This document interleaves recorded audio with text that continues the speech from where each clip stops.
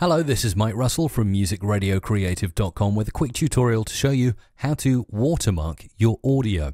Now, this is probably best applicable to a music track you may create, and you want to make sure your watermark is in there so that no one can rip it off and say it's their own audio, i.e. there'll be something always in that audio that is easily traceable. Well, this is how to do it in Adobe Audition.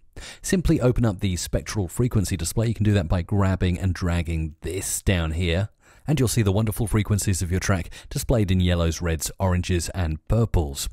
Now, using this tool here, the paintbrush selection tool, you can easily just edit out a little part of your audio by selecting it like that and then hitting delete, and doing the same here, selecting and hitting delete, and here, select and hit delete, and then here, select and hit delete. And you'll notice there's a little smiley face in your audio. So I've drawn a little smiley face. You could of course draw a signature or a little artistic picture. Anything really, the sky is the limit.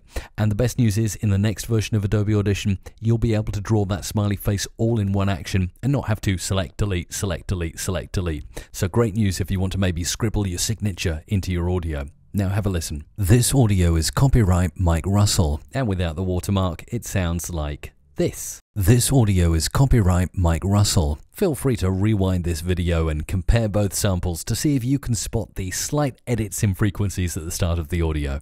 If you enjoyed this video, remember to hit the thumbs up button now. I'm Mike Russell from musicradiocreative.com.